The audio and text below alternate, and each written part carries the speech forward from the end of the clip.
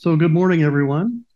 We'll try to get started. We're 2 minutes earlier than our late start time, so uh, I apologize. I gave you an extra three than I planned to do today. For our illustrious Zoom crowd, I'll just remind you the camera's here, but I can see you up there. So sometimes if I'm talking to you and looking that direction, I'm not really trying to ignore you. The other thing, just for you to note, because you're up there instead of other places, I may not see you waving at me, but the volume is left turned up here in the auditorium. So if you unmute and speak, we should be able to hear it. So if you feel the need to or desire to interject, please do so, especially if I haven't caught any of your visual cues. So I'll just offer that up to you. Okay, so welcome back. For those of you that were here last week, especially welcome back. That means it didn't run you off. So that's good. We are lightly attended today. That's a little bit, it was known, so I'm not offended. I hope none of you are as well. So I just really wanted to dive straight in because, as I mentioned last week, we're a little bit behind where I wanted to be. So we have a little catching up to do. I think we'll be able to do some of that today. And we'll just work on it together and see what we can come up with. Again, there'll be, as I mentioned last week, there was something that was kind of conflicting in my mind about what I was reading in different places in the Old Testament. So I had a few conversations, a little more study about that. I think we've got a reasonable solution to it so that we're not going to come out of here very concerned that we found some flaw, which obviously we know there isn't one. It's all in our interpretation of those things. So I will also remind you again, as we talked about last week, remember that this book, as many of them are in the Old Testament, but especially in Deuteronomy, this is mostly historical reciting of what's happened. And as I mentioned last week, there's a little bit of, I don't want to say conflict, that's the wrong word, but there's a little bit of back and forth in the timeline. So we may be talking about something that's current at the moment, but then the next verse may jump us back 100 years. So there's a lot of back and forth, and it's very difficult to follow. So there may be even times where I may say something that may not be quite on target because it's either current or it's past, and I may not have caught that in my notes. So if I make those mistakes, please pardon me. That's again why I do kind of encourage you to follow along a bit with us just as we're reading through. That way, we all help learn at the same time. That's my goal out of all this. So we've covered that one. Dave, I'm using my checklist again. That's very good. All right, so we talked about the timeline confusion.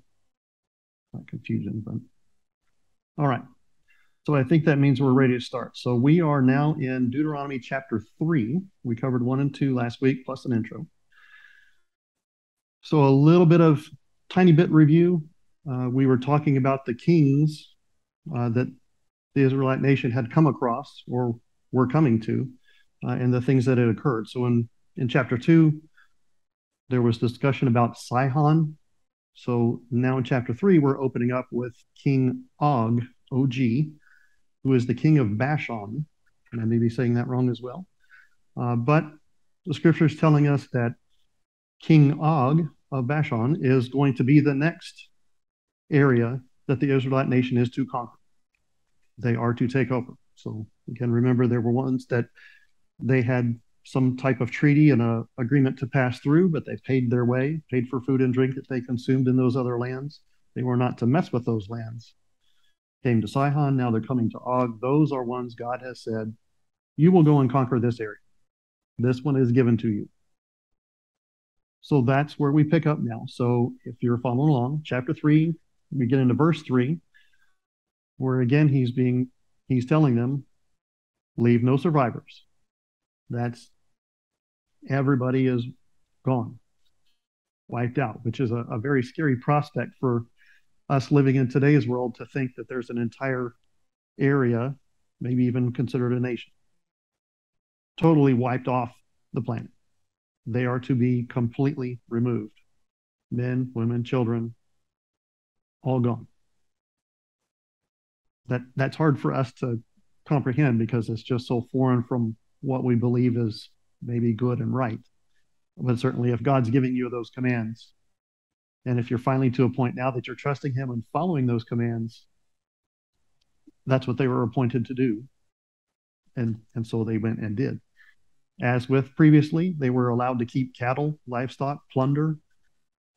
So not everything was slaughtered, only the humans. Right? The other things that became valuable, they were allowed to keep. And then is notable here that in this particular area, it included 60 cities. So I don't know how large the land area was, but it was large enough to have 60 cities in it. And I would imagine it's much like we're probably even better than our today's mind. We think of the city of Austin, but there's a bunch of little cities around it. Houston, Dallas, those are all very similar. I kind of don't think that's probably how this worked. If you had a city right next to a city, you were probably just one big city. So my guess is those 60 cities were spread out over a pretty good distance. That's just my interpretation of it. I have nothing to back that up on, other than logically, it wouldn't seem to me there would be cities bordering right next to each other so much that you could cram 60 in a small area. I think the idea here is it's a pretty wide, large area. Some of these cities of those 60, were noted specifically that they were secured with high walls, gates, and bars. So some of these cities, just not an encampment somewhere. He's presenting and giving us extra information here that tells us they were highly secured. So there's also means there's a lot of infrastructure, a lot of development. They got those walls in place, the gates built and bars installed, all of those kinds of things. My thought about that specifically is think again of the people in that time where they've been worried about approaching people that are considered giants, much larger than them, yet they were to go and overtake. Now they're coming to these cities that are well fortified, as it sounds. And I think maybe that's another piece of information for the Israelite nation to listen and think about is you're not just going and knocking over a tent. You're going to a well fortified city, but God is with you. Therefore, those things don't hold power over him. They may be meant to keep people out, provide them protection, but it will fail against God's power and God's plan. So I offer that up, that a man-made defense he's demonstrating to them right now is really immaterial in his plan. He has the power to overcome those. Now, there's a notable thing happening in verse 11 that I want to draw your attention to. It specifically talks about Og's bed. Again, one of those, scratch your head a little bit. Why is this in there? What? He had a really big bed. Okay. So verse 11, it gives us the dimensions, 9 cubits long by 4 cubits wide. We're told that that should be approximately 14 by 6 feet. Okay, so 6 foot wide, but 14 feet long. You can put 2 people head to toe lengthwise in it. Why would you need a bed that large? I don't know. Maybe Og was large. We don't get that piece of information. So maybe the size isn't so much of the biggest concern. What also gets called out is that it was decorated with iron. Now, we may not think much about that today because you may have a iron headboard or other certain things that may be on your own beds or beds you've certainly seen in a store or now you've seen online. So again, scratch your head. Why is this piece and level of detail here? What does that bring? What does that add? What is it that we're missing by just kind of reading through and saying, oh, he had a big bed? Maybe it was a little bit fancy. Well, as we know, if God puts the words in, there's something there. He's probably not adding a lot of filler just to help it make the right page break for the next page. So that means we do a little more research. So iron, back in the day, as we might say, wasn't considered an economic asset. Am I still on? Okay. Adjusting the sound just a little bit. So it was an economic asset that gained a ruler, as he was, some enhanced political power. And it was also a degree of social standing. So someone that had iron, that was a very desired material. It was indicative of someone with power, political power, economic power, and again, a social standing. I'm that powerful, I'm that important. I have iron. And in this case, not just having iron, but iron to spare, to decorate your bed with it. So I'm figuring, how do I put this in today's terms? And it seems to me maybe our comparison today would be someone fabricates their bed out of solid, pure gold. Because maybe iron doesn't have quite the same connotation to us as maybe gold does for us today. So if you have so much that you can take a precious metal that's worth so much and has so much standing and so much clout about it, you have so much of this, you can even make your bed out of it. To me, that seems to be somewhat of the message here.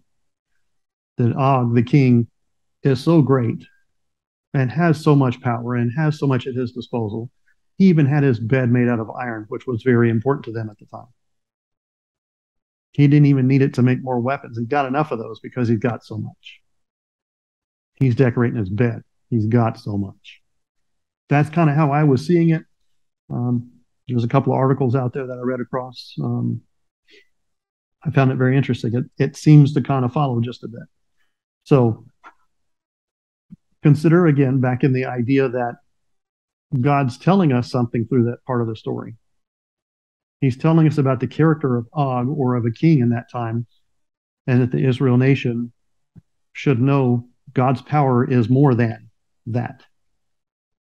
So not just, he's a king, but I'm going to tell you go overtake it, and that this city is maybe has high walls and you're going to knock those down too. The king has so much power and so much about him. We don't even care that he's got a bed made out of iron. You are more powerful than that. He seems to be reiterating this over and over. I kind of think, like last week, this may be another connection to say, I'm God, you need to trust me. I will show you all of the vastness and all of the riches that should be against you. Yet you operating under my plan, you will overcome it. That's where I go with that one. I certainly welcome your own thoughts if you have any extras on that. But if not, I don't see any waving and jumping up and down yet. So we'll keep pushing. So next we get to hear them talk about the areas that will be divided among the tribes. And at this point, they still haven't crossed the Jordan. So they're just entering these areas where he has said, you will conquer, you will overtake them. So Sihon and Og, the two kings, are now they've been overthrown. The giant people, the big cities, all of these things. So now he tells us, we're going to take some of this area and we're going to divide it up. And that's between the Reubenites and the Gadites and half of the tribe of Manasseh. Yes, however we pronounce that, we know it's 2.5 tribes worth of people will assume that land and settle there. It will become theirs. It's given. So keep that in mind. That's starting to set up just a little bit of the conflict that I think we get to work through here in just a moment. So there are lands now have been assigned to these 2.5 tribes on this side of the Jordan. So they're there. They've conquered it. They're being told, these will be your areas. Then comes verse 18. And in verse 18, this is again something we're going to talk through a little bit. They are told that all able-bodied men armed for battle must continue on. They will not stay there. They will continue on and cross the Jordan to help the rest of the Israelite nation take the rest of the lands that God has promised them. So again, a little head scratching. The women, the children, the livestock may stay there though. So they didn't conquer it and just keep moving. He's saying you're going to leave behind the women, children, and livestock. Because he even indicates, I know you have a lot of livestock. So they've been pretty fortunate with what they've conquered and taken. They've got so much livestock that God even recognizes, I'm not telling you to move all of that either. All that's going to kind of stay behind. But the men that can fight need to go. They don't get to stay here yet. They'll come back when all the rest of the fighting is done. So we need them. So my first pass at that was, okay, so those 2.5 tribes worth of women and children and livestock stay here, but the men have to keep going. And they go before the nation, right? Before the Israelite nation. And so my initial thought was, well, maybe these were the best fighters. They happen to be from those tribes. And so maybe they were kind of the advanced team. But as I read more and tried to study more and research more, I think I realized I was mistaken about that. I believe what it was saying was maybe all of the women and children and livestock stay, not just from the 2.5 tribes, but probably from the entire nation. And only the fighting men cross the Jordan to go conquer, so that they're not bringing women, children, and livestock with them. They're kind of hanging back in the area that's already been conquered. I think that's probably how it went, which adds another piece of interest to me of, okay, he's telling us some very specific things. But in my mind, I'm thinking you've just passed through a couple of areas of land where you've had a treaty that lets you pass through safely, but you need to treat them fairly. And they're going to revere you as wise and understanding. And now, theoretically, your vulnerable population, your women, children, livestock are going to stay there. And all of the fighting men and armor goes away to go conquer other lands across the Jordan, which to me means the ones remaining behind don't have much protection. And they're right next to other lands that they just passed through, who could possibly easily look at that area and say, well, all the fighting men are gone. We could just go conquer them like they did to our former neighbors and look at all the cattle and livestock and iron beds and such that we might get our hands on. But for some reason, that prospect doesn't ever seem to arise in the scripture. We don't hear that that's a concern. Strong women is the comment. Probably so. I mean, they've been in the desert for how many years? I mean, yes, no doubt they can probably handle their own just a bit. So what I'm thinking again is this is part of the reason I think that they came through peacefully through those other areas under treaty to say, we're gonna handle you fairly. We're going to respect your areas and not take from you, even though we might be able to. We will not fight you for these things because God tells us this.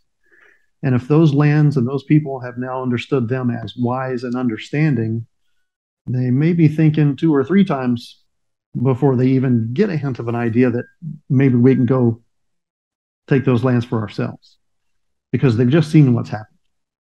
The 60 cities, well fortified, the giant people, but God prevailed. So I think these pieces of the story are starting really to plug in together, that even the lands around them start to understand, you don't mess with the Israelite nation's God.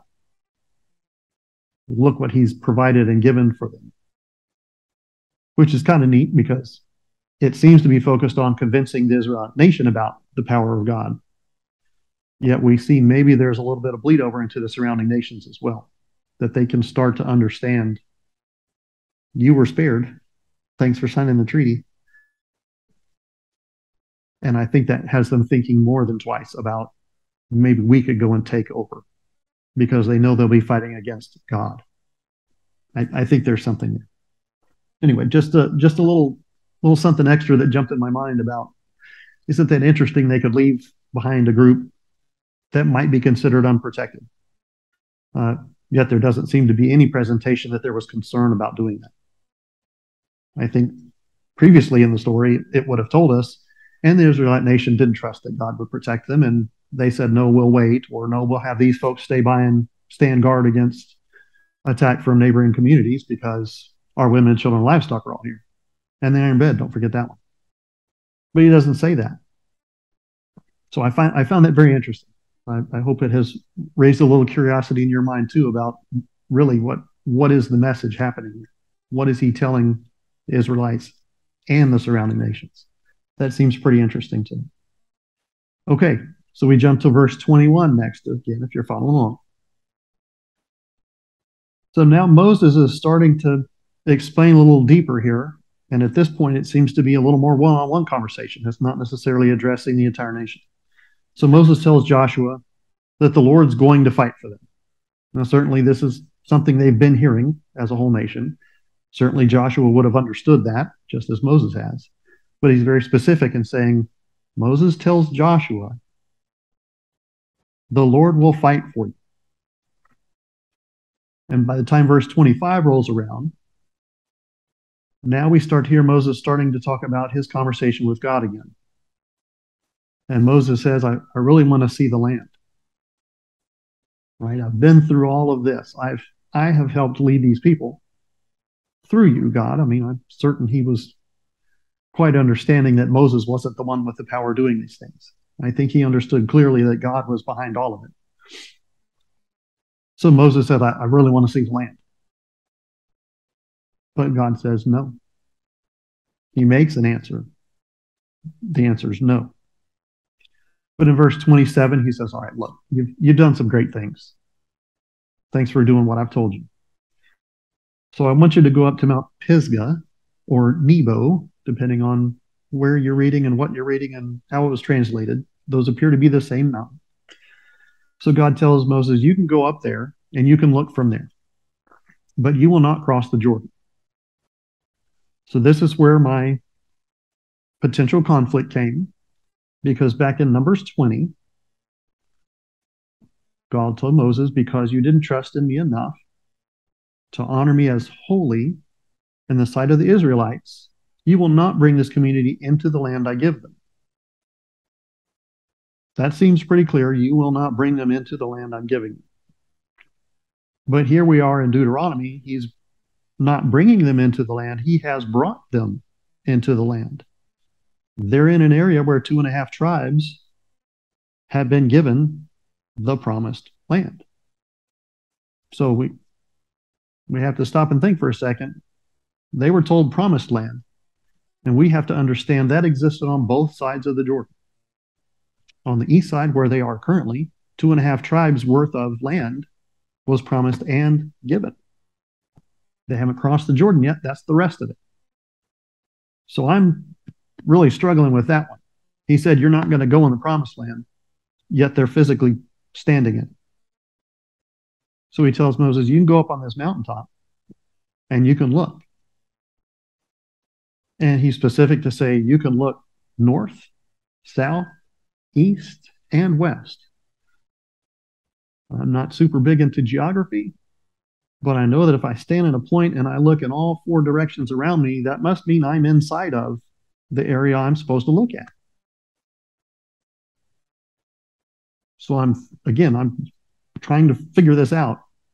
How is he not in the promised land already? So best I can gather, that we would say he is physically in the physical land, the soil where they will be, but it has not yet been established as the Israelite nation's promised land. This is something I talked to Danny about last week as well. The Jewish concept of something being the promised land or being in existence required their action to make it so. So merely walking into the area, standing on the actual soil, doesn't make it the promised land. The promised land occurs when the Israelite nation does what they're supposed to do in the promised land. So maybe that's a ticky-tack terminology catch. I don't know. But it seems to be the only rational conclusion to draw if they're physically standing in an area that has been given as promised land and it's already been told this is yours, and you're in it and you look 360 degrees around and you're seeing all of it. So it must stand to follow the things that maybe we don't understand clearly because history doesn't translate and document well from that long ago sometimes, that the people were physically on the soil that was promised to them, but it had not yet been declared the promised land because they had merely just arrived at it and they had not begun to flourish and it hadn't reached its conclusion of becoming the promised land yet. That probably deserves a couple of months every day long study to try to really arrive at that. But again, at this point, it seems to be the most logical, reasonable conclusion. That's certainly better than any human trying to say that God made a mistake. which obviously our group of folks here for sure would not think would be a wise choice. So again, make sure that that's to you. You're hearing it. There needed to be action involved to create this as the promised land instead of the soil that would become it, even though they were standing in it and had theoretically, quote, conquered it at this point. And then toward the very end there at chapter 3, verse 28, God indicated, Moses, you're not going to go. I've already told you that. I'm telling you again, you're not going. You're not going to cross the Jordan. And again, remember that's a difference in this book versus Numbers. Numbers was, you won't go in the promised land. You will not lead them there. In Deuteronomy, it shifts slightly and says, you'll not cross the Jordan. So again, not necessarily a disconnect in the story, but maybe a clarification. You're not going to cross the Jordan, but Joshua will go. He will now be the one leading them across the Jordan. And he gives Moses a pretty simple yet clear and direct. You will strengthen and encourage him. Right? You've led all of the people through all of these coming out of Egypt and all the plagues in the desert and the Red Sea, and you've done all these things. Now, he has been through some of those things. You need to strengthen and encourage him because now he needs to be able to do those same things based on the trust he will have in God. And that ends chapter 3. Action-packed. Okay, so we're going to jump into 4 because my time is just tipping away at me very quickly. All right, so chapter 4 now. We pick up again where the Israelite nation is hearing the laws and decrees again. As I mentioned before, this is very much part of the treaty process that the people of that time would have been exposed to and really understanding. You hear laws and decrees, and you hear them again, and you hear them again, and you hear them again. It's repetition, which again becomes remarkable in that time. Nothing's really written down. We don't post it on the internet, and everybody gets to read it. We don't file share it and text a message to our friend, and did you hear them say that? This is done through speech, where they're hearing it over and over. We have the advantage of seeing it documented later. But the fact that all of that's happening and there's still not a conflict, a deep conflict in any of the stories we're hearing or the laws and rules we're hearing is pretty interesting. So he tells the people, God says, you will follow the laws and decrees to live and to take possession of the land. So he's kind of putting a bit of a condition on it. Here's the laws and decrees, and you will do this because it allows you to live and it allows you to take possession of the land, which I believe we should be thinking it allows his plan to be followed. It allows them to conquer the lands. So if they're not going to follow laws and decrees, things are not going to go so well for them. They will start to fail. So then they begin talking about being prepared to take the land. So again, remember, they're already got the stuff on the east side of the Jordan. So they're really talking about we're going to cross the Jordan and go and do these things, which means preparing to take the land. He specifically reminds them and tells them again, you do not add to the commands. You do not subtract from the commands. My laws, my decrees, you don't add to them, you don't take away from them. I'm telling you what you need to know. This is it. Don't believe you're on God's level to start rationalizing what's important, what's not, or what might be nice to do instead. He's already telling them right now, that's not how the plan works. The plan's made. I'm giving it to you. Go do. So in verse 3, he reminds them that other Israelites, so again, a little bit of a historical throwback, other Israelites were destroyed for following Baal. So he's reminding them again, I'm God, my plan you follow. You do. And when you don't, you see, don't think you've attained some degree of status that now you won't ever be harmed, even if you do wrong. Because you'll see from history, when people of your own Israelite nation have not followed the laws and decrees, they have suffered. They have not survived that. So, you've been taught. I'm telling you again. I'm teaching you again. Repetition. Verse 6 reminds them again, you will be known as wise and understanding to the other nations. We've already seen that proven in lands that they passed through peacefully. They were revered as wise and understanding. Now maybe that's what's causing that area to remain protected as the fighting men are preparing to move on.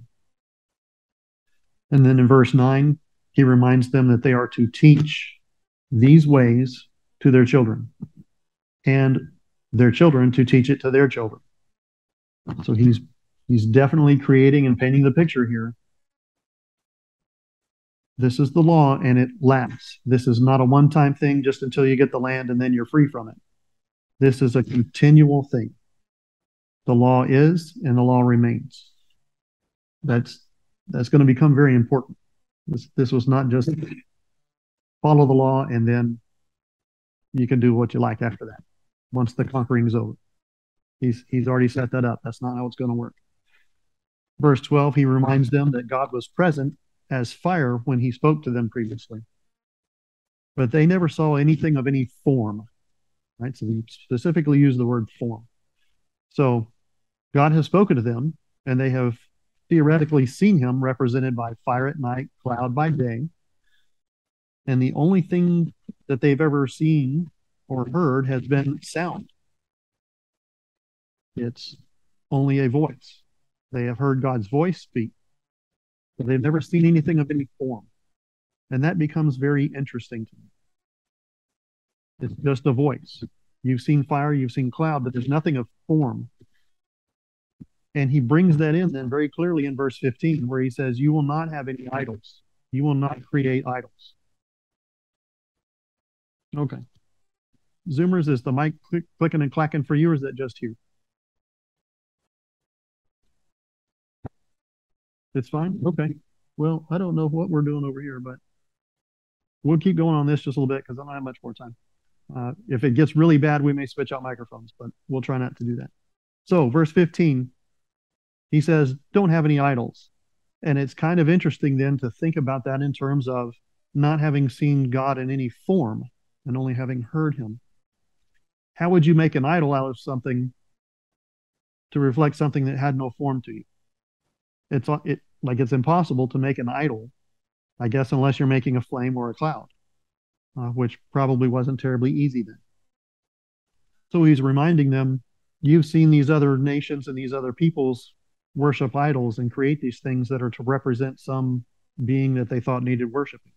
And God's telling them, I've never even shown you what I might look like for you to make an idol out. Therefore, there's more reinforcement. Idols are not necessary.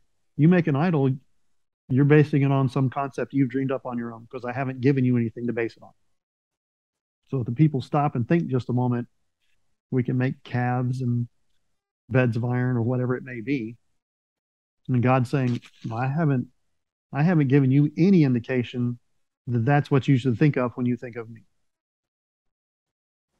Rather, when you think of me, you should be thinking of what I've done for you and what I've given you. So reminds them, stay away from the idols. They've got nothing to base creating an idol on. He's given them no form to base it on. I find that very interesting. He also reminds them, don't bow down to the sun, the moon, or the stars. And he qualifies that a little bit further, and he says, because those have been apportioned to all of the nations, which should be telling the Israelite nation, the sun and the moon and the stars are not just ours. We're not the only ones that see them or that survive by the heat or the coolness or whatever comes from those. Those are available for everyone, which also means they're not appropriate for the Israelite nation to be somehow idolizing or worshiping, because they are not the things that gave them conquering ability over these other things. So if the sun and the moon and the stars are for everyone, then they're also for the Egyptians that they overpowered. They're also for all of the plagues and all of the things that occurred in the desert and passing through the sea, all these other nations that they've either passed peacefully or conquered. Those folks had same access to the sun, moon, and stars. So therefore, it seems the sun and the moon and the stars are not what allowed them to overthrow those areas, because they were available to them as well. It was God and God alone. And he tells them then, closing out this piece in verse 20, you, the Israelites, are God's inheritance. He has set up that you are his people. You receive the promises he's given. This seems to be a bit remarkable again. He's reminding them, I've done these things for you. This is important. Okay, so we jump into verse 25. It's a little uncomfortable because he's going to explain to them, here's all the good things I've done. Here's the things I expect of you. Next part of the treaty talk. Here's what's going to happen if you don't. The threat, as we might consider it. I'm threatening you if you don't do what I've just said. Here's what's going to happen. Do it or else. This is the or else portion. A violation of the law after you've been here a long time in the promised land. Once you're there, once it's established, you've been here a while.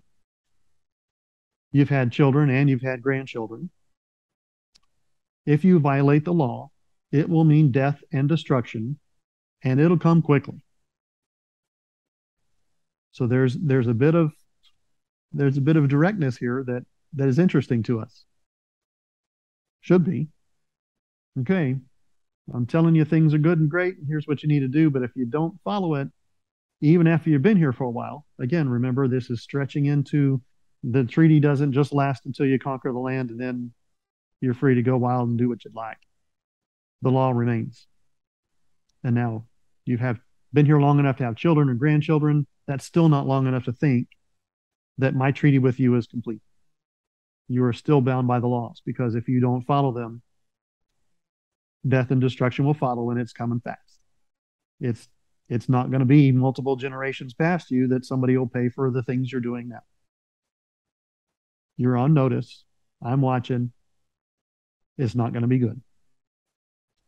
And he says, if that happens, only a few will survive. So at least we're hearing the Israelite nation isn't under threat of being completely wiped off, as we've seen him do in other areas. He says, well, there may be a few of you that survive, but you're going to get chased out of the promised land area. You're going to lose the area I've given you, that I promised to you. And only a few of you will survive, but you're going to be in other areas. And you're going to be serving those people, and your life will be miserable again, just like it was under the Egyptians. So, again, there's a bit of weight going behind this to say, okay, I may not wipe you all the way out, but you're not going to love life. You're going to lose all of the good things that I've just got done explaining to you over and over about all the great things you're going to have and how great it will be. You will have none of that. You will suffer. And these people, surely from the stories of their ancestors, know what suffering sounds like and what it looks like. Obviously not something they want to repeat. Verse 28, he tells them, you'll be going to places where they worship man-made gods of wood and stone, which cannot see or hear or eat or smell. Again, me, head scratchy time. There's a level of detail here that is interesting. He just got done talking to them about, I'm God and I've given you no representation of my form. I'm a fire, I'm a cloud, I'm a voice. Yet he's making a comparison here about seeing, hearing, tasting, smelling. Very human senses. I'm puzzled. What does this mean? What could it mean? To me, it seems like he's showing a bit of his, quote, form by linking it to a sensory perceptions that the Israelites can relate to. They may be having trouble relating to speaking from a fire or speaking from a cloud and leading them in that manner. It seems like he's relating to them in a fashion they can understand through their senses. God is real. More importantly, God is present and God is living. These are characteristics that the people can relate to as a human experience, where he has not given them a form to see a face, a body, a head, anything that would generate in their minds that God is a being like this. Yet he talks to them in a way that says, These idols that these other people will have can't do these things. Yet he hasn't shown them that he does, which I think is maybe a little bit of a foretelling to say, I'm coming in human form. I will be with you. I can relate to you because I'm present. I'm living. I am your God. I think that's pretty cool. Whether it's true or not, I don't know. That was a long time ago. So I don't know how it really shook out, but what I'm reading leads me to that conclusion. He's giving them some idea of what God is like, but he's relating it to what a human could understand and make relation with. And to me, again, do you want to be a stone and wood idol that can't do all these things? Or are you going to be with a living God who someday is going to come in body form and do those exact things right alongside you? That's pretty cool. He reminds them that he is merciful and that he will not abandon or destroy them if they seek him. So they've got to continue seeking God. Again, to me, we continue drawing this out. The treaty lives on even after we've taken over the land. But you've got to seek him with all of your heart and soul. This is not a check the box. Write a paragraph about it for a school assignment. This is deeply rooted in your being. It also, to me, again, making me think, is this really a foretelling of the way that we're all living right now? We're in sin. We're in distress. We've turned away from his law.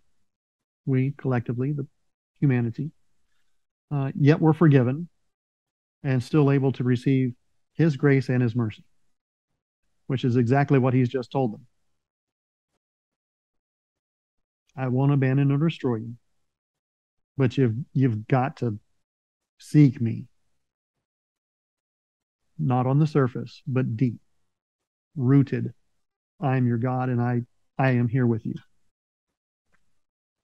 So verse 32, we're getting close to the chapter, and I know we're just about out of time. Verse 32, God has shown great and wonderful things, and they have not existed anywhere else or at any other time. He's telling the nations this. He's reminding them. I've shown you all of this stuff. There's no comparison. Nobody else, nowhere else does this exist. He goes even as far as saying, ask anybody anywhere. You'll hear this. Ask anybody, have they seen or experienced the greatness and the wonders that God has performed for you and given you? God is great. Has any other God spoken with a voice out of the fire? Nope. Has any other God taken one nation out of another? So, removing Israel out of Egypt. By all these different ways, by the testings that he was giving them, he tested them over and over. He gave them signs and wonders. They fought wars, many of them. He led them with a mighty hand and an outstretched arm. So think about that visualization. A mighty hand that seems powerful, that seems we're conquering people. But in the same sentence, not even comma separated, they're together. Mighty hand and outstretched arm. Those go together. The outstretched arm, I'm your God, I'm with you. I'm powerful leading you, but my arm's around you, I'm right here with you. Pretty great stuff. And he goes even further, great and awesome deeds. I don't think we would argue with any of that. The things we're seeing, the things we're hearing that they did and accomplished through him. Who else? Nobody. No body, no being, no God, no spirit, no, just him. Verse 39, God is in heaven above and on earth below. Interesting. Gets us back into the he's present, he's living. Powerful stuff. Maybe things they hadn't heard before, since they've only seen cloud and fire. But he's telling them again, I'm here. I'm with you. So keep his decrees and his commands, so that you may live long in the land that he gave you for all time, not just for a little while. This is yours, unless a little time passes and you don't follow the rules. Then you've already been told what's going to happen. So he's just reminding them again, stay the course. Things are going to be really great. Don't mess it up. It's going to be great. Then we start to hear at the very end of chapter 4, he's starting to talk about the cities they're going to set aside for refuge. Now, those are going to be detailed much better later, so I won't dwell on them now. We'll get to that in more detail later as they come up again, as they continue on in the process.